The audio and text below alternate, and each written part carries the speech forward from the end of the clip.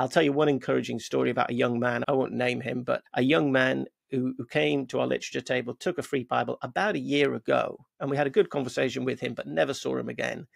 And then he turned up a few months ago at our church. He said, "Oh, I met you over a year ago. I took a free Bible from you. I've been reading it, and I want to come and hear it preached." And he's been with us ever since. He's been coming regularly to our services and has asked for baptism.